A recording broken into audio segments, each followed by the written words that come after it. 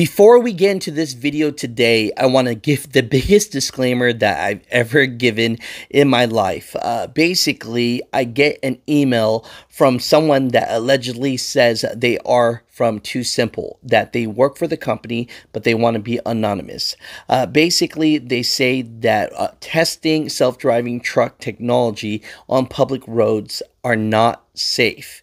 And then they send me a letter that I do not know if it is actually from the FMCSA or not, saying that they're auditing Too Simple from an accident that happened April 6th of this year.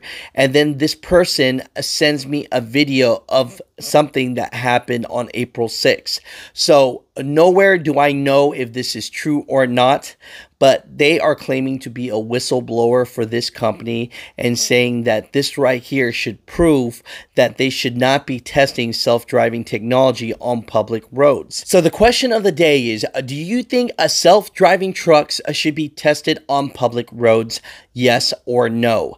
Let's get into this today. So let me read to you this alleged FMCSA letter that was supposedly written to Too Simple, and then I'm going to show you this video, and then I'm going to show you what happens in this video, and I want you guys to let me know what are your thoughts about this.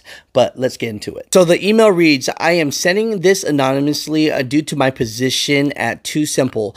The attached video and letter from FMCSA will speak for themselves. Testing on public roads must stop. The video shows the driver reaching over to engage autonomous system. When he does, the truck immediately makes a left turn. Hope you post this on YouTube. Allegedly, this is the letter that the FMCSA sent Too Simple, that this whistleblower sent to me. So I do not know if it's true or not, but let me read this to you right here. The Federal Motor Carrier Safety Administration is an agency within the U.S. Department of Transportation whose primary mission is to reduce crashes, injuries, and fatalities involving large trucks and buses.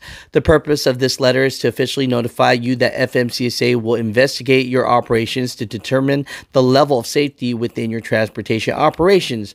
We will start the safety compliance investigation in person at your place of business at the following location and down below. So I looked up the address, and so far that looks to be legit. Now, as far as where they are located. Now, please note that because your operations are of special nature involving trucks equipped with automated driving systems, and because of National Highway Traffic Safety Administration has special expertise related to ADS technology as well as authority over safety of motor vehicles and motor vehicle equipment, the NHTSA staff will be joining FMCSA in this investigation. Further, we are aware that Too Simple met with NHTSA staff on May 10th to discuss one specific crash incident, the April 6th incident as described in Too Simple's Standing Journal Order SGO data submission. So overall, it looks like they know of this accident that this whistleblower is talking about, but I am publicly making it known.